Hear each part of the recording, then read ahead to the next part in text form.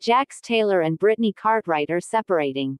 The Vanderpump Rules alumni, who are set to take part in the Bravo spin-off The Valley this spring, have announced their separation, 4 years after they wed in 2019. Cartwright announced the news Thursday on the pair's joint podcast When Reality Hits. Many of you guys have been asking me about Jax and I and our relationship, she began.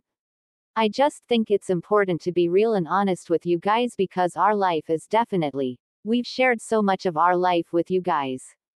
So, I feel like I don't want to seem like I'm lying or anything like that, so I think it's important for me to say this. I know on my last podcast, I alluded to many marriages go through rocky times, she continued. Yes, marriages in general are very hard, and I've had a particularly rough year this past year. Jax and I are taking time apart, and I made the decision to move into another home to take some space for the sake of my mental health. Noting how she didn't want to share specific details about the matter, the Bravo Britty said the breakup is still very hard to talk about.